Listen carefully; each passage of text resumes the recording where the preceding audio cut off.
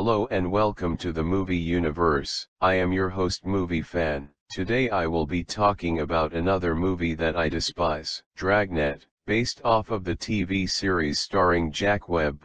The series is legendary but the movie is total crap. It is so high on the crap level that it defies explanation.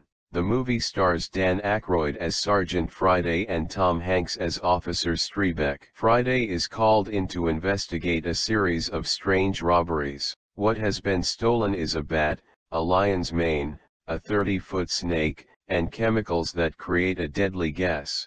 They find out that the robberies were committed by pagans who kidnap a virgin girl and plan to sacrifice her to the 30-foot snake. They also plan some other things too, but it is completely ignored because of the attempted virgin sacrifice. In the end, the leader of the pagans turns out to be an important public official. Gee, big surprise. In the end he is arrested for his crimes, and in the end credits Friday and Strebeck sing a rap song. Wow, what a pathetic excuse for a story. The thing that gets under my skin the most is that this is a comedy. I've seen the series and it was not a comedy. To make matters worse, the comedy in this movie is terrible, not to mention insulting to the series. Rather surprising is that Harry Morgan stars in this movie as Gannon. He was one of Sergeant Friday's partners in the series. I wonder if he felt stupid for taking part in this piece of crap.